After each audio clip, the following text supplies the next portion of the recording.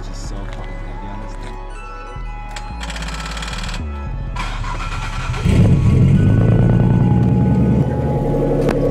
Yup, it just gives a really deep sound. That's what it is. What up, it's your boy Kris Wu, you're watching Noisey Raps.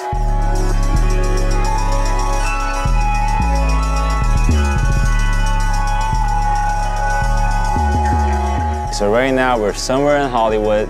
Ever since growing up as a kid, like I was just super into like car, like tuner, like that whole tuner scene. Like I was not into like Lambo or Ferraris and shit like that because I felt like that was not really the streets.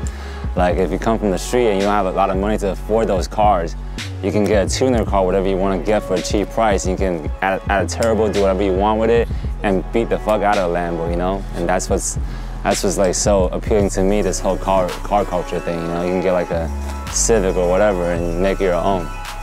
These are all my cars.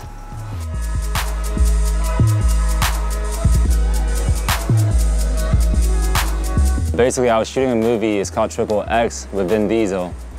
And then obviously that's where he got to me and kind of vibed out, and I told him that, you know, I love cars and stuff like that. And then they just kind of started from there. We don't know what's gonna happen, but if there's gonna be a Fast 9, you bet I'm gonna try beyond that. So right here you got 2JZ, Supra engine, pretty much the legendary engine that hosts the most horsepower. You got a big ass single turbo right here. Custom intake manifold, everything titanium. The whole car's titanium. Exhaust, you know, from under the hood, everything titanium. Runs on E85, it'd be able to hold 1,000 horsepower easily. So it's a beast. It's a beast. Don't be playing around with this car on the road. You gotta go to the track, bro. Too fast. So basically, when you talk about car engines, it's either this one, RB26, or that 2JZ from the Supra. These two engines are probably the most powerful engine and most well-built engine ever in history, pretty much. Especially when you're talking about like Japanese cars, like they are the top. Yeah. These are all, they all have the nickname of Godzilla. Really fast cars, really dope car. Right-hand drive too, same as the R34. And this one is actually 1997, so it's a 15th anniversary limited edition right here. Everything original, everything, keep it pretty much OEM. Keep it that, you know, make sure it still has that timeless look on it. Yeah, this one is a very fast car, and everyone should know about this.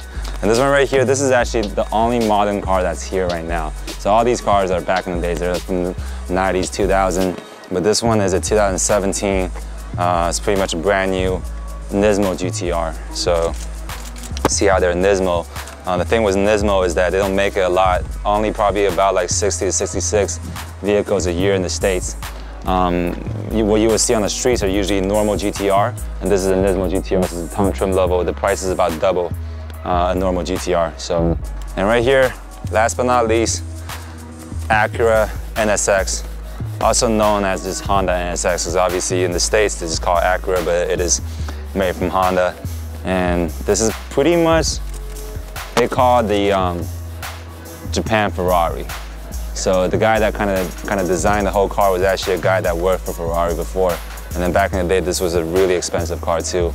Probably basically a Japan supercar. That's what it's called. This one's a 2004. Yeah, 2004 model. So got all the technologies, everything's still good, like power window, AC, all that stuff, all the goodies. And there you have it. I have pretty much everything. Like, there really isn't much to get. I'll maybe lay my hand on another, on a RX-7 FD, which is a pretty legendary car too. They have that rotary engine, and then they're a very good drift car and pretty legendary car too. But that's probably the only one that's missing from my collection. Yeah.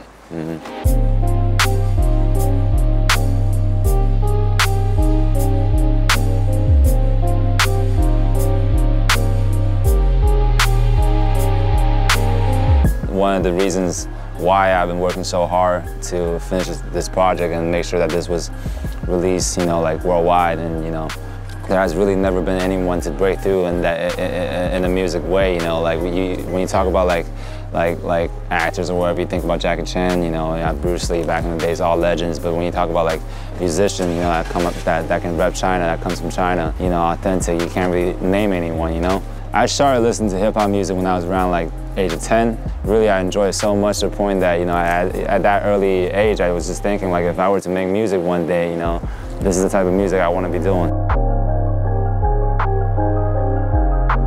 Coming from a Eastern background, coming from China, I also want to bring that culture out here too. So what people can expect from my music is that they can expect some new stuff that they have never heard from like American artists, because that's what I can bring to the table. I'm bringing some like, it could either be a song in Chinese or it could be like a song that's in English or Chinese, but incorporated with like a very traditional Chinese melody or whatsoever, or a flow whatsoever. So, you know, bring that taste, you know, because even nowadays when you look at like guys like Migos or Nicki Minaj with Chun-Li, you know, like we're all like one, you know, in the world, and all this, like I feel like, you know, music can link us all, you know. There's this show called Rap with China, right? I'm one of the judges on the show, so they always been wanting to like do audition out here and get some of the Asian Americans and bring them back to China. And then we just kind of reached out to Migos, and I actually met them the first time at NBA Celebrity Game in the All-Star Weekend, so we kind of know each other already. I kind of came up to them just to say hi, and they actually said, and Quavo actually said like, oh, like, we know who you are, and we fuck with your music. And I was like, damn, I appreciate it, because you know, like, it's always like, because that's what I've been wanting to do, you know. It's like I want people to hear my music out here, and I didn't expect that will come from Migos. Like a lot of people be hating and shit, you know, like they be thinking, they be just saying like, you know, this guy's like so young, he's got like we don't know like how is he eligible for a judge for the show, you know. But for me, it's like, honestly, I don't give a fuck, man. Like honestly, like, cause I know that I know my shit. Like I spent so many hours in the studio working, all these years like doing music, and you guys just be behind the keyboard and just saying this, and you probably don't even know how to make a single sound, like cut a single record or whatever, you know. Like, so honestly, I really don't care. And I mean, everything works out, you know. And I feel like I'm doing this not only for myself, but for the youth and for everyone that loves rap music in China.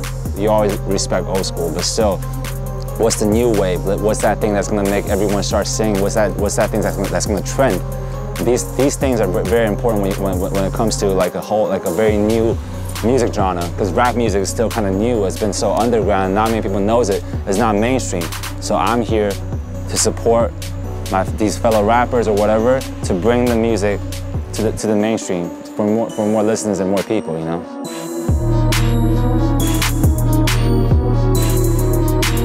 Let's go to the studio right now.